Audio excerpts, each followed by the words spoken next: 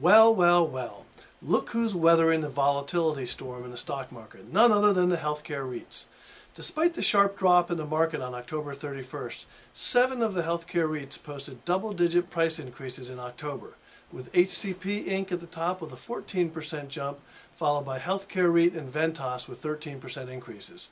And these big three are all within 2 to 4% of their 52-week highs. Unfortunately, the same can't be said of their publicly traded tenants. So what can we expect on the horizon?